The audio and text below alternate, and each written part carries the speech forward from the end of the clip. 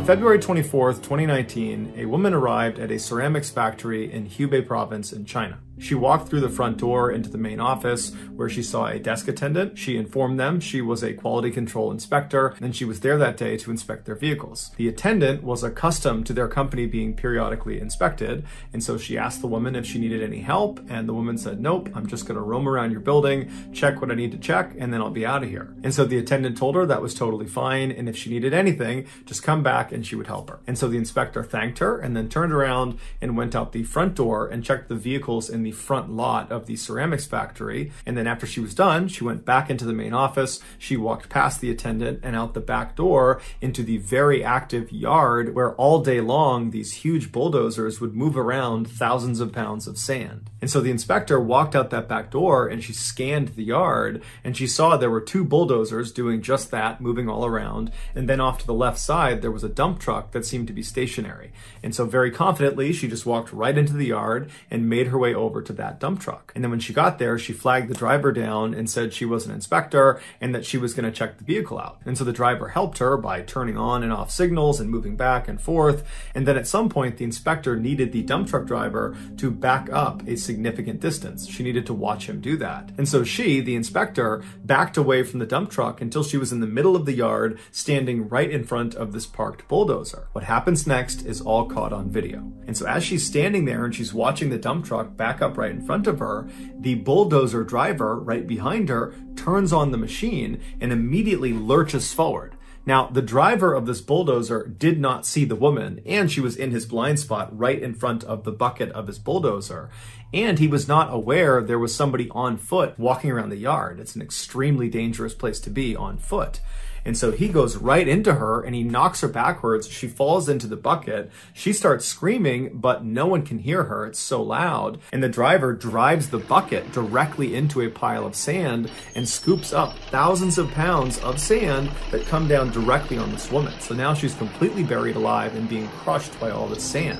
And then the driver, completely oblivious, lifts the bucket up, turns around and drives across the yard and dumps the sand and the woman into a vibrating sand crusher. The vibrating sand crusher is exactly what it sounds like. It pulverizes bits of rock and stone and grinds them down into a very fine powder. The machines come in various shapes and sizes, but this one inside of this ceramics factory was a top-loaded version, and it basically looked like a big dumpster with this big opening at the top. And so these bulldozer drivers would take these clumps of sand and they would dump it in this opening at the top of this bin. And then once they dumped their sand into the opening, the machine would vibrate, causing the sand to filter its way down towards the bottom of the machine, where there were these big, vicious metal claws that constantly smashed together and would just completely obliterate anything that passed through them. In the video, when the driver dumps his bucket load into the sand crusher, you can actually see the woman falling in, but then she immediately jumps into action and begins trying to pull herself up and out of this pile. And at some point, she gets most of her upper body out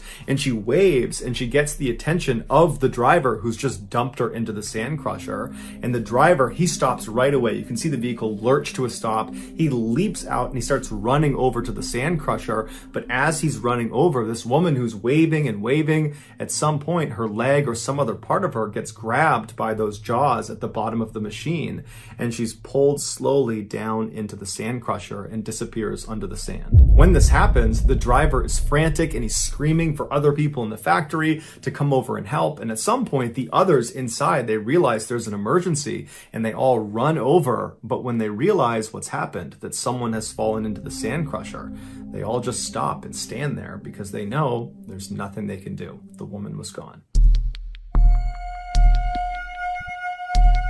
In June of 2015, 45-year-old James Young landed his dream job. For the last several years, James had been a 5th grade teacher in East Canton, Ohio, teaching special education.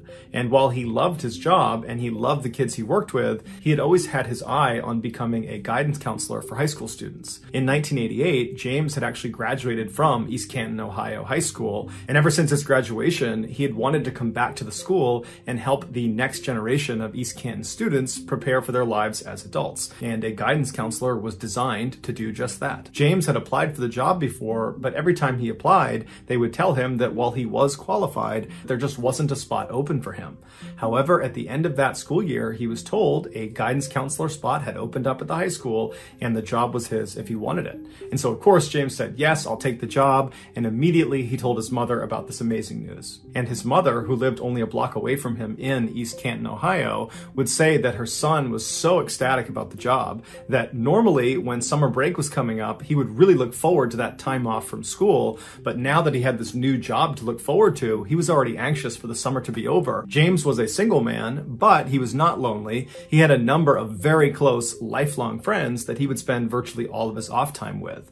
And that summer, he did just that. He went out with his friends, they explored all of Ohio and outside surrounding areas. They spent a lot of time outside and they enjoyed each other's company. Towards the end of the summer, James and his friends knew it was time to schedule their annual trip to Cedar Point. Cedar Point is an amusement park about 2 hours northwest of East Canton, Ohio. It's situated right on the shores of Lake Erie, and it's known for its incredible roller coasters, of which they had 17, making them the park with the second most roller coasters in the world. Every summer, since James could remember, he and his very close friends would make a trip out to Cedar Point, usually at the end of the summer, to kind of cap off their vacation. After looking at their calendar, they decided that the best day to go would be Thursday, August 13th. This would give the group of friends one more fun thing to do before the following week James started his new job. So on the morning of that Thursday, the friends piled into a car and they made the 2-hour commute up to Cedar Point. And as soon as they got there, they went inside, they grabbed a map, and they began systematically hitting as many rides as they possibly could.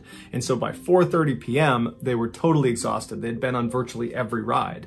And so they were about to call it a day when James and his friends decide, hey, let's go on one more ride before we pack it in. And so they pull out their map and they're looking, and they realize they haven't gone on one of their favorite rides. It was called the Raptor. The Raptor was not Cedar Point's biggest roller coaster, but it was their fastest. It would reach a top speed of 57 miles per hour. Passengers are seated 4 across with their feet dangling below them in these suspended chairs with the big harness that comes down. And then once the ride starts, they're brought slowly up this 137-foot hill. And then at the top, they pause before being dropped down into this nearly 4,000-foot long track that spins them upside down 6 different times. So James and his friends, they closed up their map and they ran their way over to the Raptor. They got in line, and by 4:50 p.m., they had made it to the front of the line. They got into their seats, their harness came down, and then the ride started. And they were pulled up to the top of the hill, they paused, and then they were launched down the track. And for 2 minutes, they zipped and zagged and looped-de-looped all through this track.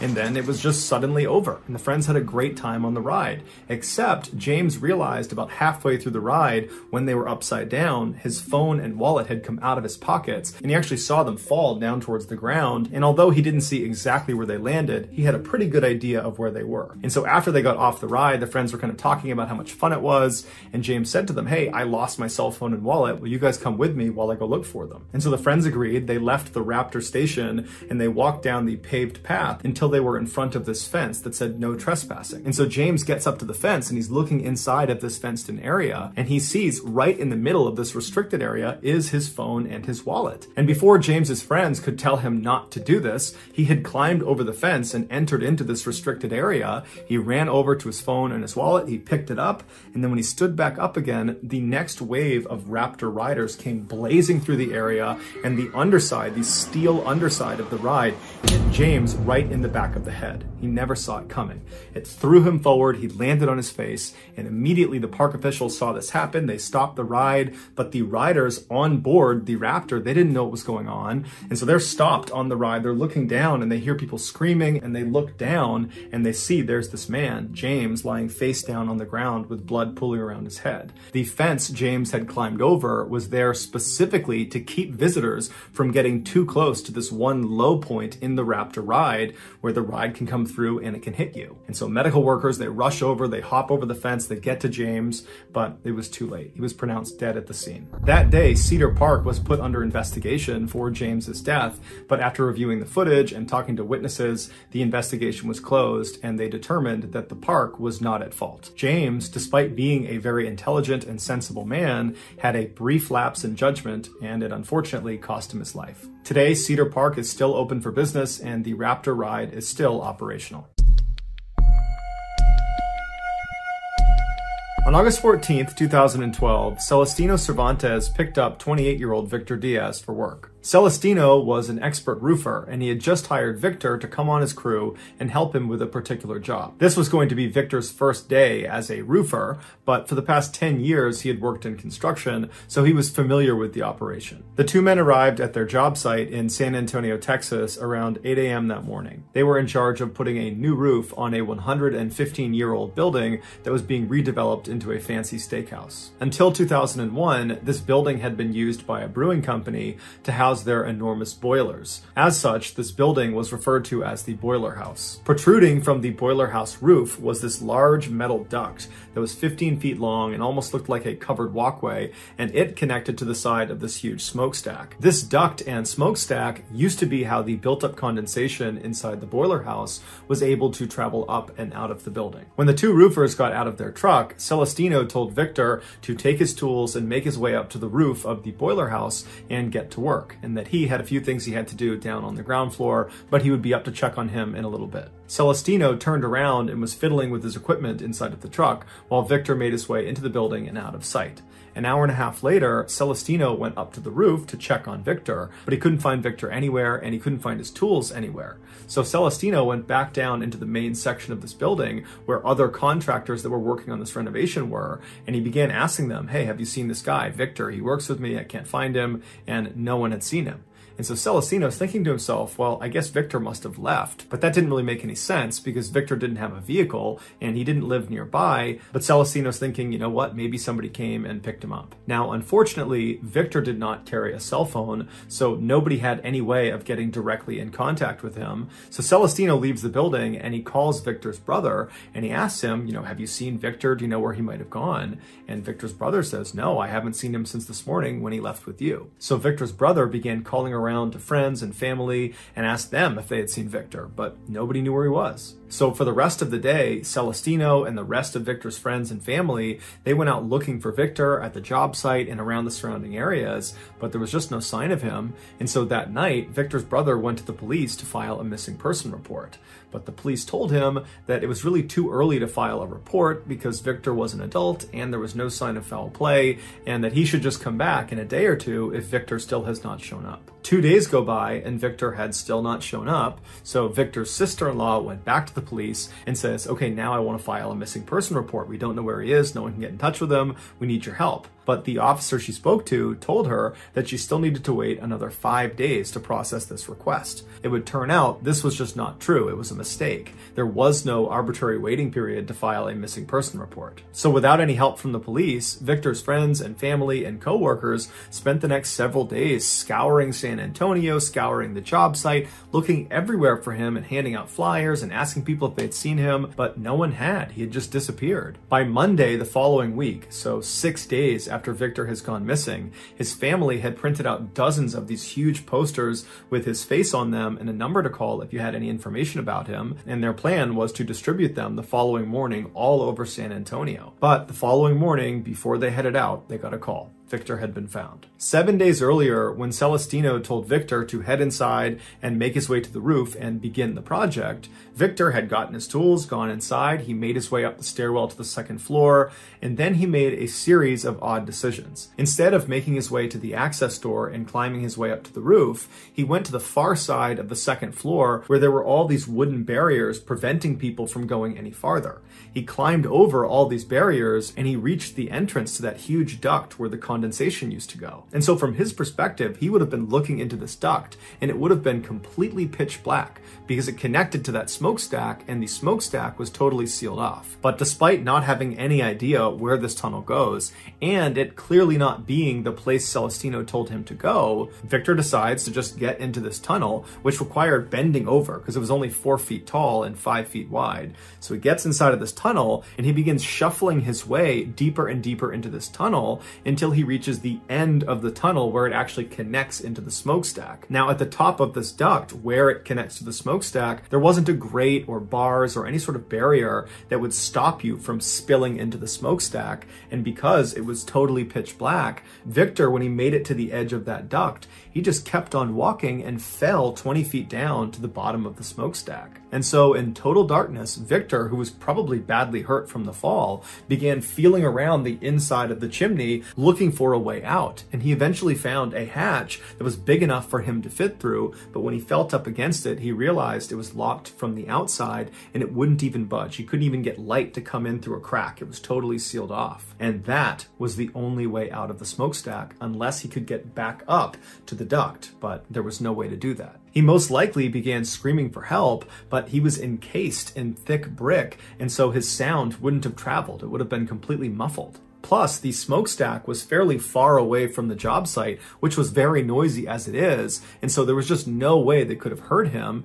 And the smokestack and the duct were not part of the renovation, and so there was absolutely no foot traffic over around the smokestack. He was completely alone, no one knew he was there, and there was no way out. 7 days after Victor fell into the smokestack, workers over at the job site, they noticed this huge swarm of flies over around the base of the smokestack. There were so many flies over there, they decided they had to go investigate. And so as they walked closer and closer to the smokestack, they were hit with this overwhelming stench of death and decay. And then when they got to the smokestack, they could see the flies were centralized on that hatch at the bottom. And so they cut the lock, they opened it up, and inside they found Victor's body. And they saw his hands were badly bloodied and bruised, and they were pressed up against the inside of the hatch, indicating in his final moments he was desperately trying to open that hatch and save himself, but there was just no way to do that. Although no one knows this for sure, it's believed Victor confused the condensation duct with the access point to the roof. If you got something out of today's video and you haven't done this already, please replace the like button's hairspray with Gorilla Glue adhesive spray.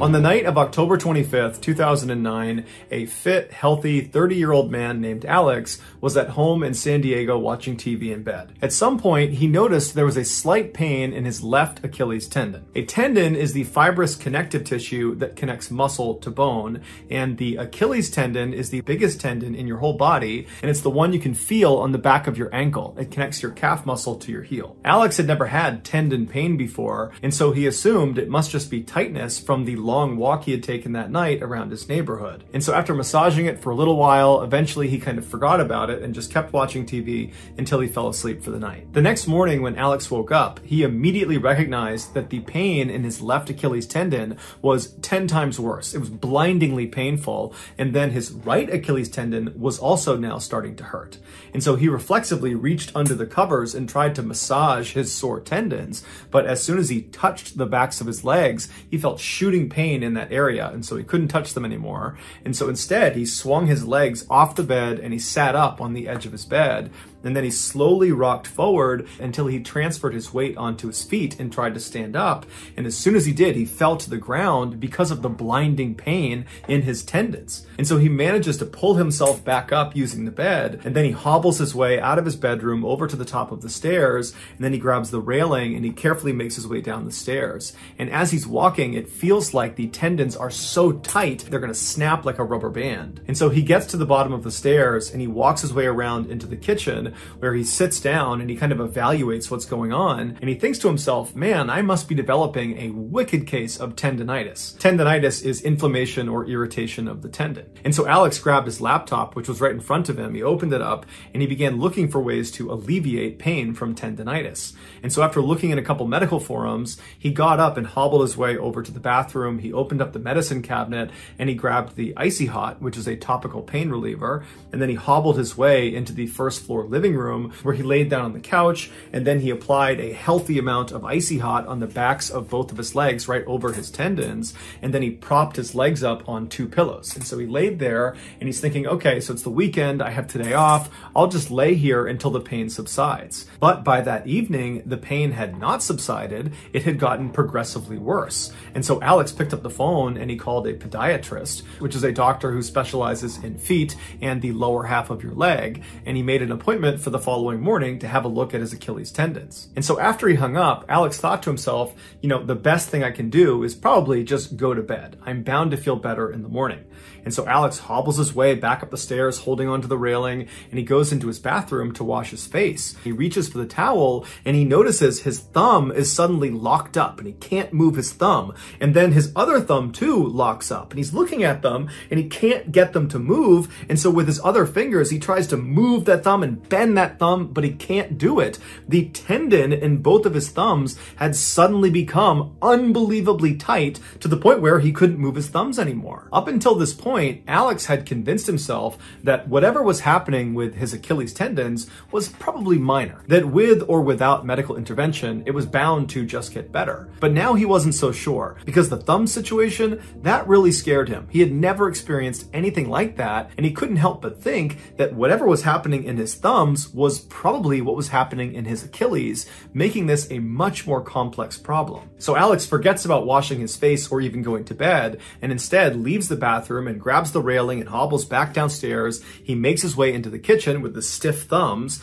and he sits down at the table. He opens up his laptop, and he begins looking for any information about what is happening to him. A few minutes into his search, he was about to type something into Google when all of a sudden he felt the rest of his fingers start to lock up. The tendons in his fingers were tightening up, just like his thumbs and just like his Achilles tendons. And so now Alex is going into crisis mode. He doesn't know what's happening to him. He has no idea what to do, but he manages to calm himself down, and he told himself, Alex, tomorrow you got a doctor's appointment. They'll know what's wrong with you. They will fix this. Everything's going to be just fine. And so despite his overwhelming urge to panic, he closes his laptop and he hobbles his way over to the stairs. He climbs up to the second floor and he goes directly into his bedroom, crawls in bed, and he goes to sleep. The next morning when he woke up, the tightness and pain in his Achilles tendons and in his hands had not gotten any worse. And that kind of comforted Alex. He's thinking, okay, we're past the worst of this. I just need to figure out what this is and then fix it. And so he crawled out of bed, he hobbled his way over to the stairs, he went down, he grabbed a quick bite to eat,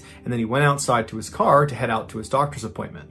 When he got to his car, he reached for the door handle, and when he pulled on it, he felt an unbelievable surge of pain in the hand that was on the car. And when he looked down, all of the joints in that hand that had been pulling on the car, they had all separated. Like the connective tissue that kept his finger whole was no longer strong enough. So Alex screamed and he retracted his hand in horror, and when he looked at it, the joints had gone back to normal, but the pain in this hand persisted. And so on adrenaline alone, Alex managed to use his other hand and got the car door open. He went inside, and then he could barely grip the steering wheel because one hand is now wrecked and his other hand is not much better, but he managed to speed to the doctor's office. And then when he got inside, he could barely fill out the paperwork because one hand was wrecked and the other wasn't much better, so he couldn't grip the pen. But after he gave them his paperwork, the doctor finally came out and they brought him back to an exam room, and that's when Alex explained that originally it was just his Achilles tendons. That's why he had called for this appointment. But after making that appointment, not only had the pain in his Achilles gotten much, much worse, but there was also now pain and tightness in his hands, including one hand that had just fallen apart when he tried to open a door. Alex told the doctor that he had never experienced anything even remotely resembling this in his entire life. He led a very healthy lifestyle and really had no idea what could be causing this. Although he did say 10 days prior, he had finished a round of antibiotics. The drug was called Cipro, but previously he had used this drug with no issues.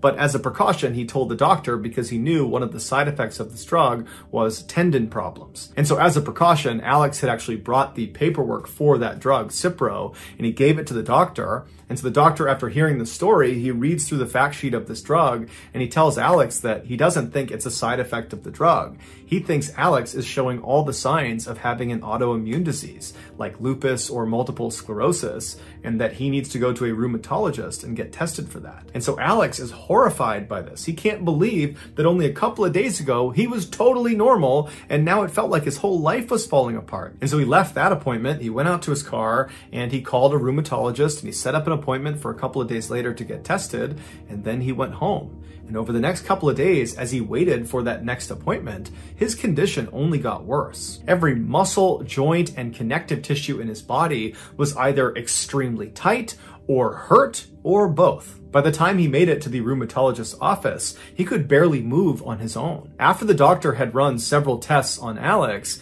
Alex began mentally preparing himself to be told that he had an autoimmune disease. He believed at this point that that was the most logical explanation for what was happening to him. But when the test results came back in, to Alex's shock, he was negative across the board. He did not have an autoimmune disease. And so Alex hobbled out of the office, he got out to his car, he sat down, and he was in pain and at a loss. He had no idea what was happening to his body, and it seemed like none of the experts knew either. And so when Alex got back to his house, he made his way into the kitchen and he sat down to do some more research, but he felt like he was at a loss there too. He didn't even know what to research. He had searched for every possible combination of pain, tightness in your Achilles, pain, tightness in your hands and your fingers, and nothing was lining up with his experience. And so he thought to himself, you know, even though that podiatrist ruled out the antibiotic he had taken a cycle of before he started feeling the way he was feeling, even though he ruled that out, I might as well do some more research on it because it's the one thing I can point to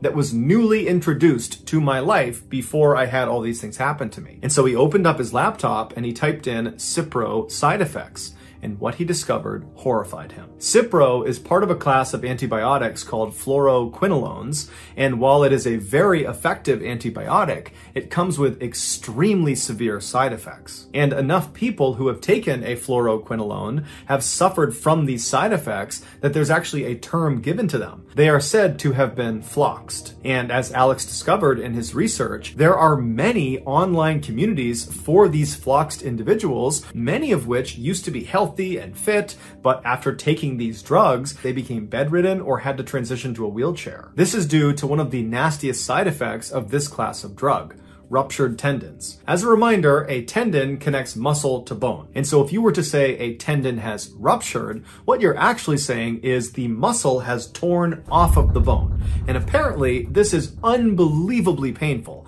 and almost always requires surgery to fix. And in many of these floxing cases, the fluoroquinolone drugs cause these people's tendons to start dramatically tightening until they just start rupturing. And there's nothing they can do to stop it unless they stop moving, hence becoming bedridden and transitioning to wheelchairs. When Alex read all these horrible testimonials of people who had been floxed, he realized their experience mimicked his own.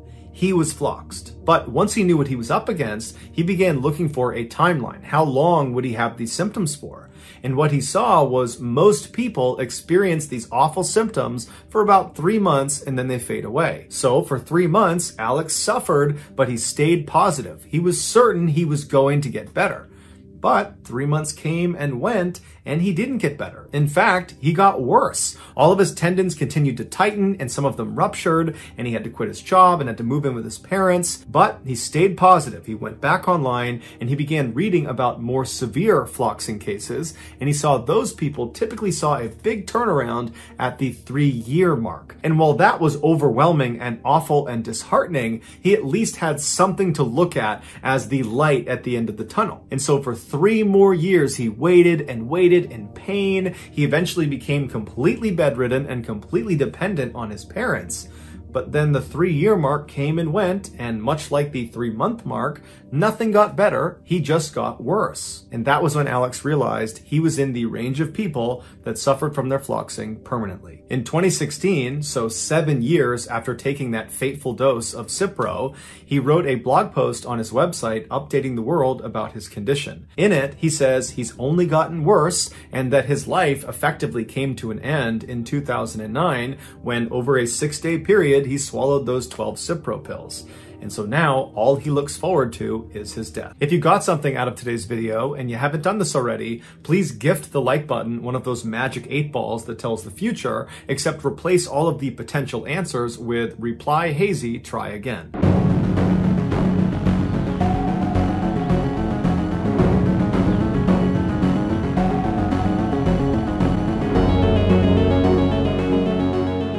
In May of 2011, 27-year-old Michalina Lewandowska was surprised when she got a text message from her on-again, off-again boyfriend, 27-year-old Marcin Kasperzak. The pair had actually previously been engaged and had a 3-year-old son together, but they just could never seem to make it work for longer than a couple of months at a time. In the text message, Marcin was asking Michalina if he could take her shopping, something he knew she liked to do. As for Michalina, lately she had been turning down requests like this one from Marcin, and she was inclined to at first, but their son was already being looked after by her mother, and Michalina didn't have plans that day, and so she thought, you know what the heck? And so she said yes. So Michalina took a shower and got ready, and even put on her engagement ring that Marcin had given her, and then she waited by the door. A little while later, Marcin, who was an aspiring bodybuilder who had become addicted to taking steroids, showed up at her Huddersfield, England home. Michalina opened the door, Marcin came inside, and then as soon as the door shut behind him, he tased Michalina, he jumped on top of her, and then he bound and gagged her. And then once she was restrained on the ground with no idea what was going on, Marcin opened the front door and waved down to his car that was parked on the curb,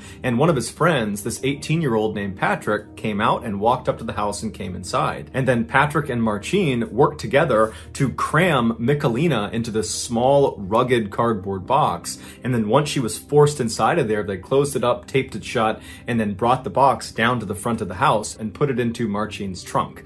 And then Marcin and Patrick hopped in the front 2 seats of the car and drove off. Once they reached the outskirts of town, they parked in a parking lot right next to this huge forest. And from there, they took the box with Michalina inside of it and 2 shovels and walked into the woods, and at some point they left the path and walked way away from where anybody would normally be until they felt like they were far enough away that no one would see them. And at that point, they put Michalina down, and then using their shovels, they dug a grave.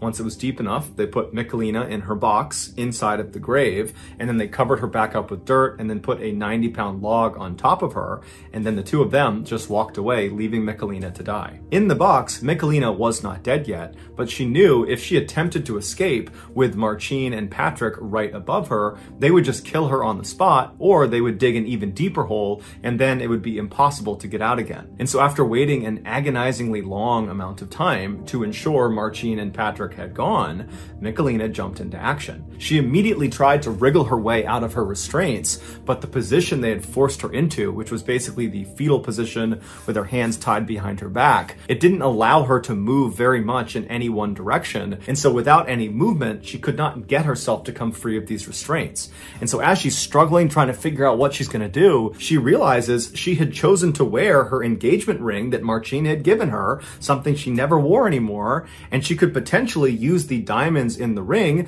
to cut through the tape that was keeping her wrists tied together. And so she began working that ring until finally she did cut through her restraints and her hands were free. And so she managed to force both of her arms right in front of her body, and then once they were in front of her, she immediately began scratching and clawing at the cardboard right above her. And eventually she scratched a hole in the box itself, and dirt began pouring in on her, and she was already very low on oxygen. She was fighting off unconsciousness by remembering that her 3-year-old son needed her, and she had no idea what Marcin was going to do to him.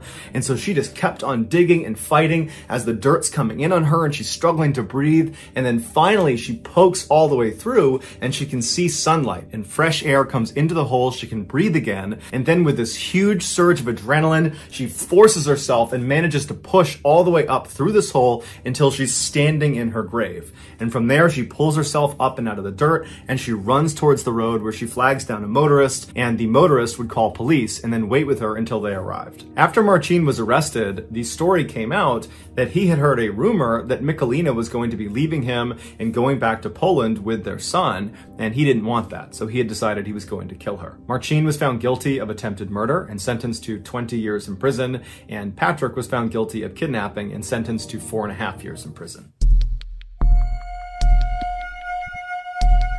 In 1932, Charlie Pollard was a 26-year-old farmer living in Macon County, Alabama, where 82% of the population at the time was African American, and they were all forced to live under the rules of a strictly segregated society. At the time, the United States was just beginning to crawl out of the Great Depression that had started 3 years earlier, but you wouldn't know it riding through Charlie's town. Like Charlie, many of the other residents in Macon County were completely dirt poor, and they lived in these wooden shacks with no screens on their windows, there was no furniture inside, and they would just throw some dirty rags on the ground to sleep on. On average, the men in the town that were lucky enough to have a job made less than $1 per day. So when Charlie heard a rumor that the government was going to be coming to town and giving free medical exams to all the African American men, Charlie was thrilled. He had never been to a doctor before, and he certainly wasn't going to turn down a free visit to one. And so a couple of days later, the rumor turned out to be true when a government health service worker showed up in their town and set up shop in their one-room schoolhouse. Charlie got in line with the hundreds of other men from Macon County,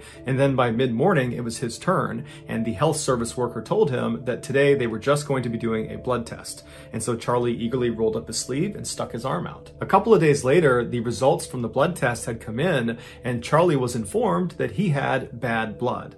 Bad blood was a commonly used term in that area at the time to describe a wide array of ailments. The worker didn't get into specifics about what Charlie's diagnosis meant. They just told him that in virtue of his diagnosis of bad blood, he was now eligible to join a government-sponsored medical treatment program. If he agreed to be a part of it, he would not only receive medical care for his bad blood, he would also receive free rides to and from the health clinic, he would get a free hot meal on examination days, and in the event he died during the program, his family would be given $50 if they allowed the doctors to perform a thorough autopsy on his body before they buried him. Despite not really understanding what it meant to have bad blood, Charlie decided to join the program, mostly because of those free meals and because he had a deep trust and respect of the government. And Charlie wasn't alone. About 400 other African American men from Macon County agreed to be a part of the program as well. At first, the program was everything they promised it would be. It was just a couple of low-key medical examinations with a nice hot meal, and then occasionally they would take some pills and have another blood draw.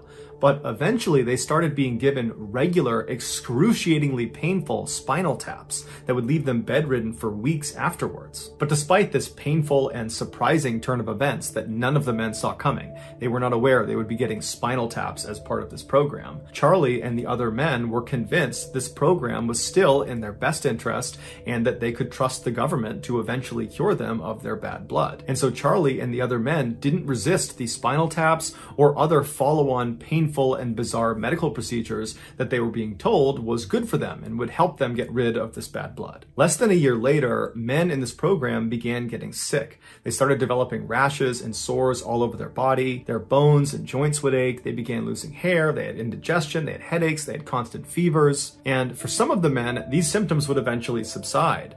But for others, they got dramatically worse. For those men, they would develop tumors and their bones would start to disintegrate. They would go blind or deaf or become paralyzed, or they would simply die. But despite the obvious ineffectiveness of this treatment program, it persisted. When America entered World War II in 1941, Charlie and many of the other men in this program wanted to enlist in the military and go join the fight.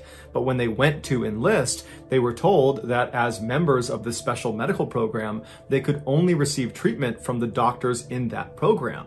And so they could not receive treatment from military doctors and therefore were disqualified from military service. While frustrated by this rule, Charlie and many of the other men still considered themselves to be very fortunate to be allowed to be a part of this program that was curing them of their bad blood. And Charlie specifically felt like he was one of the luckiest men inside of this program because his bad blood had not led to these terrible symptoms that his friends were experiencing. And so over the years, in between his medical appointments, Charlie got married, he had a child, he even managed to buy a little plot of land that he farmed on nearly year-round. Then, in 1973, so over 40 years after they began this medical program, Charlie and the other survivors of this program had their lives completely turned upside down. That year, a very junior assistant within the Public Health Service secretly mailed off all of the records of this Macon County medical program to the Associated Press. And then a couple of days later, the Washington Star newspaper ran this huge story on their front page that said syphilis victims in United States study went untreated for 40 years. It would turn out Charlie and the other 400 men in this medical program,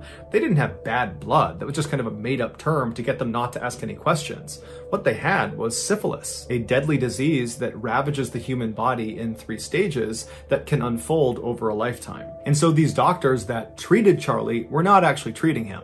They knew he had syphilis. That was why he was even part of the program to begin with. When they tested his blood, they were trying to see who had syphilis in Macon County, and then they took those people and they entered them into this phony program, not to make them better, because this was not a treatment program. It was a US government-backed medical study of what happens to African American men with syphilis if their condition goes completely untreated for their entire lives. The leaders of the study did not care what happened to these men, and that point was made crystal clear when in the 1940s a cure for syphilis was discovered, penicillin. But instead of giving it to these men and saving their lives, they intentionally hid the cure from them and prevented them from getting it. This is why these men were not allowed to enlist in the military or seek outside medical care, because those doctors would discover these men had syphilis and they would just give them penicillin, curing them, but that screwed up the study, and so they couldn't have that. The Public Health Service chose Macon County, Alabama, because at the time, 35% of the population was already infected with syphilis, and because they knew the men in this town would be largely uneducated and poor and desperate, and therefore easy to trick into joining this highly unethical study. At least 28 men in the study died as a result of their syphilis infections, and countless others suffered from long-term side effects. Charlie was 66 years old when he heard the news. Finally, he had an answer. Bad blood meant he had syphilis, but fortunately his syphilis had either burned out or gone dormant. But he thought about all the other men in the study that had not been as lucky, and Charlie felt so betrayed by the government. He and the rest of the men had no idea they were getting taken advantage of. Charlie got in touch with a lawyer who eventually sued the federal government, and in an out-of-court settlement, Charlie and the other 73 survivors of the so-called Tuskegee experiment were given $38,000 each as compensation. After the settlement, Charlie just went back to his simple life in Macon County, and then 27 years later, on April 29th, 2000, Charlie passed away at the age of 94. In the early morning hours of March 11th, 1989, 4 young men who were all in their 20s and all very close friends left their homes in East Texas and headed south. 9 hours later, they arrived in the beautiful resort town of South Padre Island, which is just off the coast of southern Texas. They were there to enjoy their spring break by sunning on the beach, drinking in bars, and meeting girls. When they finally arrived that night, they were so exhausted from the trip that they went right to bed. The next morning, when they got up, they went straight down to the beach and they had some drinks, and then by the afternoon, they were talking amongst themselves, and they decided that for their first full night of being on vacation, they would kick things off with a bang, and they would go into Mexico and party there. And so they piled into their car and they drove an hour southwest to Brownsville, Texas, which is a town that sits right on the border of Mexico. And when they got there, they parked their car and then walked right over the footbridge that crossed the Rio Grande River into Mexico. On the other side, in Mexico, they found themselves in the town of Matamoros, which is very popular amongst spring break goers for their bars and their clubs. And so the 4 friends got a quick bite to eat at a hamburger joint, and then they made their way into the bars and the clubs, and they danced and they drank for hours. And then at some point, they got tired and left the bar scene. They crossed over the footbridge back into the US and made their way back to their hotel in South Padre Island. The next morning, when they got up and they recovered from their hangover, they decided they had so much fun in Matamoros the night before that they had to go back. And so that night, they piled back into their car, they drove back down to Brownsville, Texas, they crossed over that footbridge into Mexico, and then all night they partied and danced and had a great time. And then at some point, the 4 decided it was time to leave, and so they left their bar and began walking towards the footbridge. But that night, it was so crowded in Matamoros that you could barely move a foot without bumping into someone. And so the foursome split into 2 separate pairs. And the lead pair, they made their way ahead, and they stopped at the gift shop right at the foot of that bridge going back to the US side, and there they waited for the trail pair. The trail pair, which consisted of Mark Kilroy and Bill Huddleston, they weren't far behind, but they got sidetracked when Mark saw a girl standing next to a house that he had seen earlier in the night, and he just wanted to go up and talk to her and say bye to her. And so they go over to this girl, and while Mark is talking to her, Bill moves on ahead and goes down an alleyway to urinate, and then when he comes back out, Mark and this girl are not there. Bill assumed Mark must have just moved on the little ways up to the bridge where the other 2 friends were at the gift shop, and so after looking around for just a couple of seconds, Bill makes his way up to the bridge and he meets up with the other 2 friends. And when he gets there, he asks the other 2 friends, where's Mark? Did he come up here already? And they say, no, we haven't seen him. And so now the trio's a little bit concerned, but they're thinking, okay, he must be with this girl he had seen. And so they backtracked a little ways and they looked for Mark. They went back to where he had been talking to that girl, and again, he wasn't there. And so they decided, okay, he must have already crossed the bridge and made it to our car, and he's probably just waiting for us over there. And so the trio crosses over the bridge into the US side. They get to their car and Mark's not there. And so at this point, they are pretty concerned about Mark, but they eventually convince themselves that he must have just left with this girl and they probably are back at the hotel together. And so after a little while, the trio decides, let's just go back to the hotel. We're bound to find Mark. And so they drive all the way back to South Padre Island. They get to their hotel room and Mark's not there. But again, they tell themselves he's not here because he's probably with this girl in another room. And so they don't worry about him. They go to bed. But the next morning, when Mark still had not come back to the hotel room, they decide, you know what, something's wrong here. We have to tell police. And so they file a missing person report, but the police get so many of these about spring breakers who go missing in Matamoros that they don't really take them seriously at first, because typically the missing person will just show up 24 hours later with a horrible hangover and no memory of how they got back from Matamoros.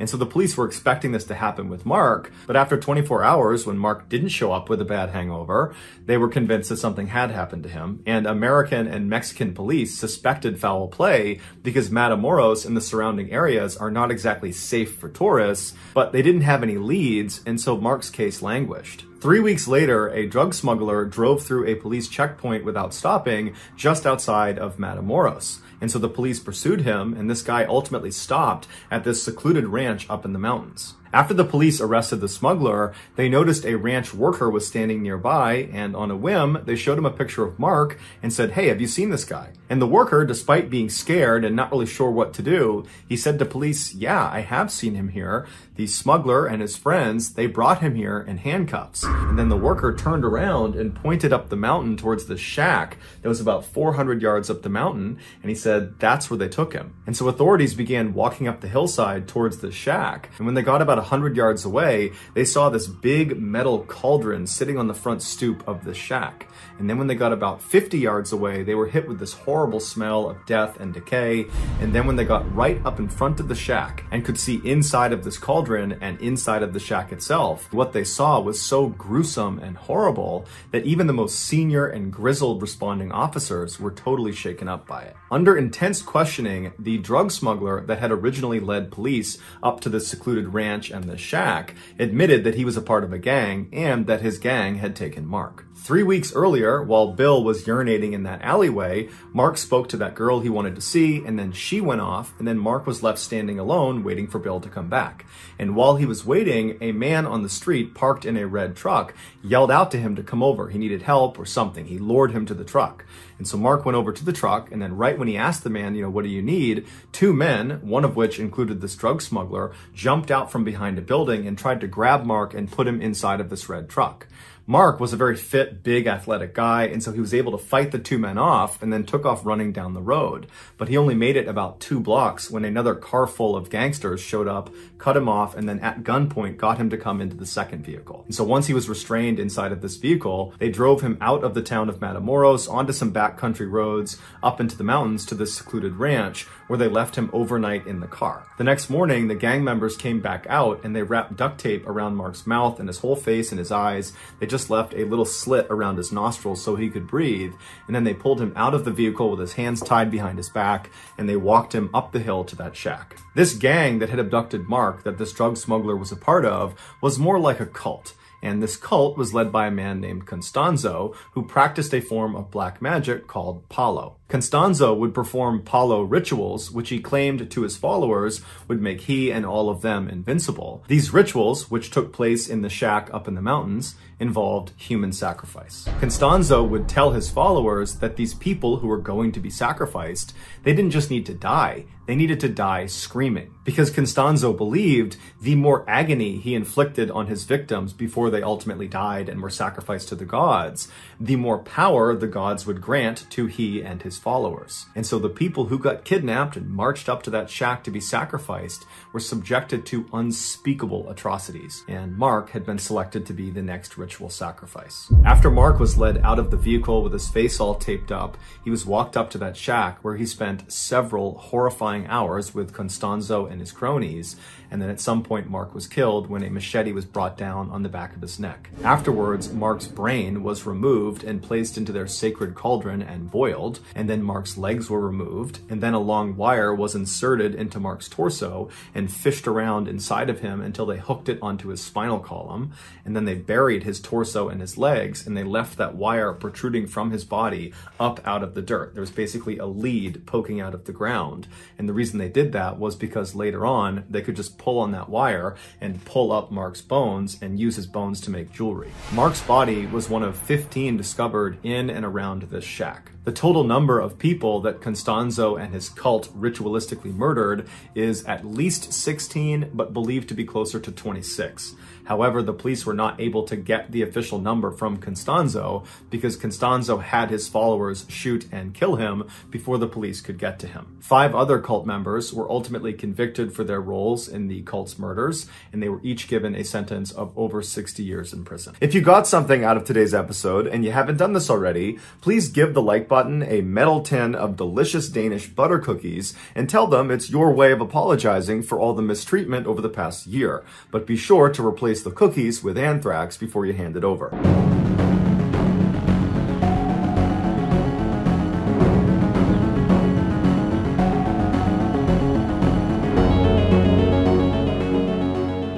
In 2009, Rebecca Aylward was a 14-year-old girl living near Bridgend, Wales. She was very close with her mother and her younger siblings, she was a model student, and she was well-liked amongst her peers. That year, she began spending more and more time with a boy in her grade, 14-year-old Josh Davies, who, like her, was a model student and had many friends. In October of that year, Rebecca's mother asked her if Josh was her boyfriend, and she said yes. Even though she knew her daughter was a bit young to be in a serious relationship, she'd spent enough time around Josh to form a very high opinion of him. He was incredibly kind and generous and protective of Rebecca, and so she was happy for the two of them. In January of the following year, Josh was allowed to stay over for the weekend at Rebecca's house, and Rebecca's mother remembers the two of them having such a good time together, goofing around with Rebecca's younger siblings and painting each other's nails. When Josh left at the end of that weekend, he told Rebecca that it had been the best weekend of his life. After he left, Rebecca couldn't stop smiling. She was in love. But later that day, Rebecca received a very surprising text message from Josh. He told her he didn't want to be in a relationship with her anymore. Rebecca was crushed, and she tried to get an answer out of Josh as to why he wanted to break it off,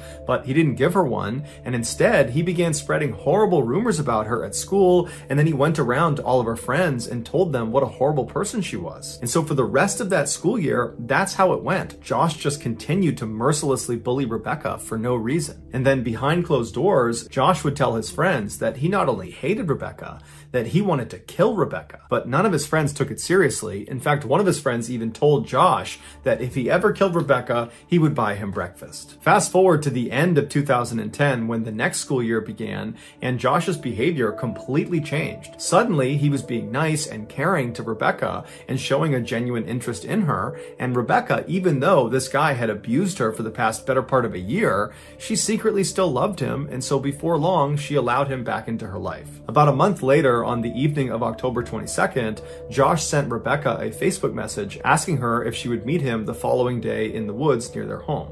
This was a popular hangout spot for teens, and so to Rebecca, this constituted a date. This would be the first official date since their breakup nearly a year ago, and so Rebecca was excited and told him, sure, I'd love to go. And so the next day, Rebecca got up early to put on her makeup and to get ready and get dressed, and then after she was all dolled up, she said bye to her mom and she headed out to meet up with Josh. Shortly after she left, Rebecca's mom got a bad feeling about this meetup, and so she called her daughter and said, hey, stay on the phone with me until you see Josh. And so the two of them chatted until Rebecca made her way to the edge of the woods, and then she says to her mom, oh, I can see Josh, he's walking towards me, everything is totally fine, I love you, and I'll see you later. After she hung up the phone, Joshua walked up to her, said hello, took her hand, and then walked her back into the woods. That morning, Josh had changed his profile picture on Facebook to be an image of the woods where they were having this meeting. And then also that morning, Josh had texted one of his friends and said, you'll be owing me that breakfast soon. And so Josh led Rebecca for quite a while deep into the woods until he came to a stop. And while they were stopped, Rebecca at some point turned to look at something, and with her back to Josh, Josh reached down, grabbed a very heavy rock, and proceeded to beat her to death. Afterwards, Josh called his friends to see what they were up to, and they asked him if he was still with Rebecca. And so Josh is standing over this poor girl's lifeless body, and he says to them, "Define with." Later that day, Josh brought his best friend into the woods and showed him Rebecca's body. And then less than 24 hours later, that friend would tell police what Josh had done. During Josh's trial, he was completely unfazed, completely emotionless, and was seen smiling for much of it. He said he didn't kill Rebecca, and in fact, he tried to place the blame on his best friend, but the jury saw through it, they found him guilty, and he was ultimately sentenced to 14 years in prison. To this day, no one knows for sure why Josh killed Rebecca. The only concrete motive anybody can point to is that one of Josh's friends offered him breakfast if he went through with the killing. Here is a photo of Josh with Rebecca shortly before he killed her.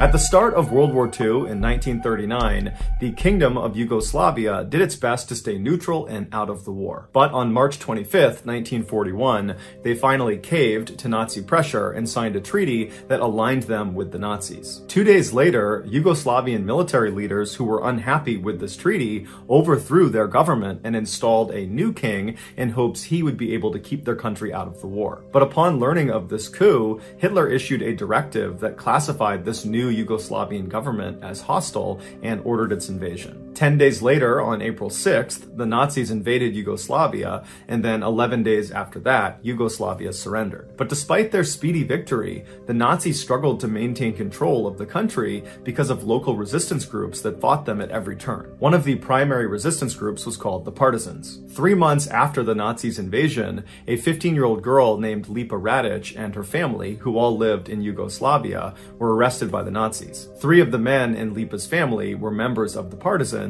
and so had attracted Nazi attention. 20 days later, as the family still sat in jail wondering what the Nazis were going to do to them, undercover partisans broke into the prison and freed them. After getting back home, Lipa, who was totally inspired by the bravery of these partisan warriors, she immediately joined their group. As a partisan, Lipa would serve as a nurse on the front lines, treating and evacuating the wounded, and then at night, she would participate in direct combat against the Nazis. By 1943, when Lipa was just 17 years old, she had become a very hardened warrior. In February of that year, Lipa was leading a rescue effort of all these women and children, and she was walking them up a mountainside to a partisan camp when the Nazis came out of nowhere and surrounded them on all 4 sides.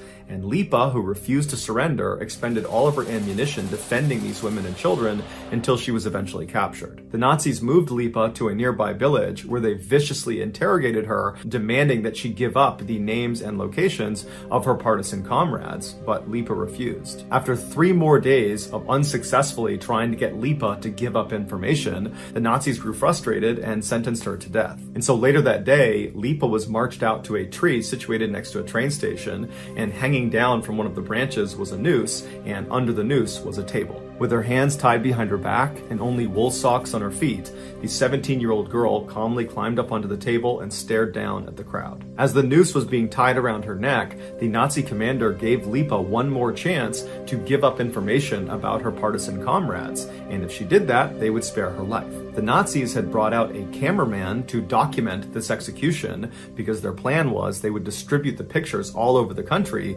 to scare the partisans into submission, that this is what happens if we catch partisans. And so with the cameras flashing away, Lipa famously turned to face this Nazi commander and glared at him and said, "Those who you're asking about will reveal themselves when they wipe out all of you evildoers to the last man." After this, Lipa was hanged.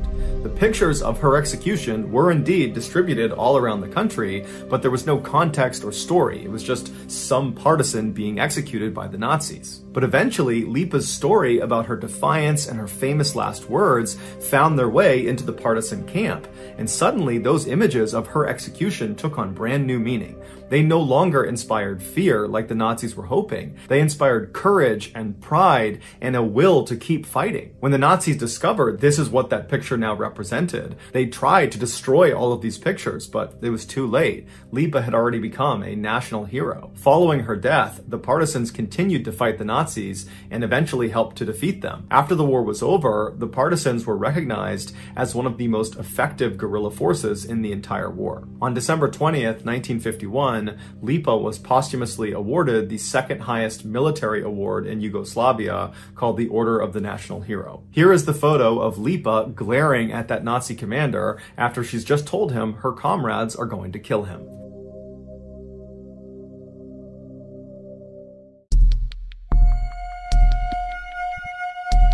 In 2017, Steven Weber was a larger-than-life 38-year-old DJ living in Louisiana. That year, through a mutual friend, he met Kenesha Antoine, who was a 38-year-old lawyer also living in Louisiana. And as soon as they met, they immediately hit it off and began dating. They both had always wanted to travel the world, but they never got around to it because life always seemed to get in the way. But now that they had each other, and so therefore had travel partners, they decided they couldn't wait any longer, and so they created a bucket list of all the places in the world they wanted to go. And then over the next couple of years, they began checking places off their list. In 2019, when Kenesha was going to turn 40, they decided they needed to go somewhere really special to celebrate. And so they checked their bucket list to see where they hadn't gone yet, and they ultimately settled on going to East Africa because there was a resort there they had always wanted to stay in. It was called the Pemba Resort, and it was famous for their underwater room. They literally have a 2-story cabin floating 300 meters off the coast. Its main floor is at surface level. It's got a beautiful couch that looks out over the water, and you can take the stairs up to the roof of the main floor where there's another couch and you can stargaze and look out 360 degrees, and there's no other cabins out on the water. You're completely isolated. And then if you go back down to the main floor, there is a ladder that goes straight down 10 meters into the master bedroom, and it's completely underwater. All 4 walls have these huge windows that look out directly into the beautiful Indian Ocean. To stay in this cabin for one night costs $1,700, and so Steven and Kenesha decided they would only splurge on it for one night at the end of their Africa trip. So in September of that year, the couple flew out to Africa, and for over a week, they enjoyed sightseeing and going on safaris and eating nice food, and then at the end of their trip, it was time to head out to the underwater room. So they got to the Pemba Resort on the mainland, they checked in, and then they loaded into a boat and were brought out 300 meters to their actual cabin out on the water. And then after the boat left them there, Kenesha got out her phone and began filming. And she filmed as the two walked around and they looked at the amazing view. They went onto the roof and they're looking all around and they're laughing because it's so unbelievably beautiful. And then at some point they make their way down that ladder down into the master bedroom underwater. And the two just can't stop laughing because it was so bizarre and just so incredible being down there. There were fish that were coming up to the glass and just staring at them. They just couldn't believe what they were seeing. And then at some point Steven makes a joke that a shark was coming and Kenesha turns around and then sarcastically laughs at him and says, "Oh, okay, haha, yeah, shark," and then she turns off the recording. A little while later, Steven leaves Kenesha in the master bedroom and he goes upstairs and he puts on fins and then hops in the water. Kenesha, who's still down in the master bedroom, is surprised when she sees her boyfriend on the other side of the glass, out in the Indian Ocean. And so Kenesha just grabs her phone and starts filming him because she knows he's up to something. And then at some point, Steven pulls out a plastic bag with a handwritten note inside of it and he presses it up against the glass so she can see what it says. And so Kenesha zooms in on the note, and you can tell from the tone in her voice, she really doesn't know what he's doing, but then there's a pause in the video as she's reading the note. And the note says, "I can't hold my breath long enough to tell you everything I love about you, but everything I love about you, I love more and more every day. Will you please be my wife? Marry me." Kenesha is so astounded at this proposal. You can tell she's almost crying. She's so excited. And so as she just continues to film him, Steven pulls out a ring and he holds it up to the glass. And now at this point, Kenesha is just beside herself. She couldn't be happier. And so Steven closes the ring box, he grabs the letter, and he swims up out of view back to the surface. And Kenesha turns off the recording, turns around, runs to the ladder, and climbs up to the main floor to give Steven her answer that yes, she would marry him. But when she got up there, she looked around and Steven wasn't up there. And so she's yelling for him, she's looking around, waiting for him to show up, but he's not. And so she runs up onto the roof of the main structure to get a better look around to see where he went. But when she got up there, she looked down and there's nothing but ocean. There's no sign of Steven anywhere. And so starting to panic, she runs back down to the main floor at surface level, and now she's frantically yelling for Steven, yelling for him to come up to the surface. Where is he? Where are you? But there's no response. Kanisha is all alone out in this cabin in the middle of the ocean. She has no way to contact anyone on the mainland, and so she has no idea what to do. She doesn't know if she should just jump in the water to go looking for him. She doesn't know if he's maybe playing a joke on her. She just doesn't know what's happening. And so she just reflexively begins screaming out for help, hoping that somebody will hear her and come help her find Steven. And after a little while, some boaters not too far away hear her yelling out for help. They come over and they, along with Kanisha, begin looking, and they ultimately find Steven. But by the time they found him, it was too late. He had drowned. The details of exactly how he managed to drown or exactly where he was when they found him are not listed online. Here are the final photos of Steven Weber.